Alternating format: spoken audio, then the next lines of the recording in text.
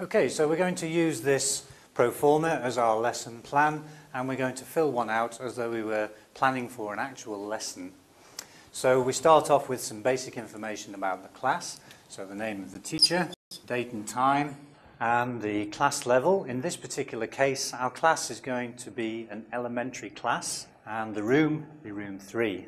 Having looked through the registers, we see that the expected number of students for this particular class is going to be 10.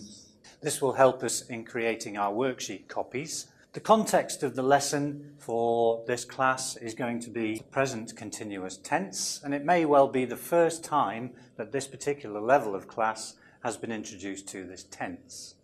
So our focus is going to be fairly general, and it's going to look at actions that are happening around now. The teaching aids is basically anything that we bring to the lesson that will help us to teach it.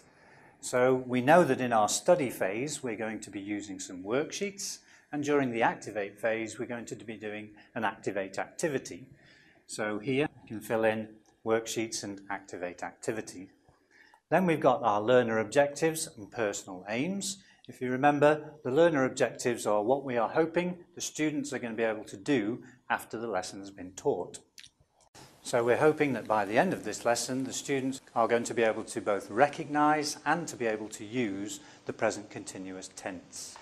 The personal aims for my particular lesson are that I'm going to improve upon a couple of things, which are both my board work and my elicitation techniques from the students.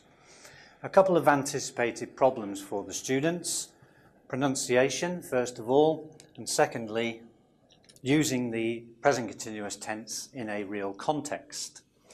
Anticipated problems for the teacher. I'm afraid that I may get drawn away from the actual lesson plan itself, so following the sequence of the lesson. And the solutions to both of these, for pronunciation, as we've mentioned, would be drilling. And for the students using the tense in context, that would be part of our activate activity. And one of the things I can make sure that they can do to overcome this particular problem is to have a strong study phase.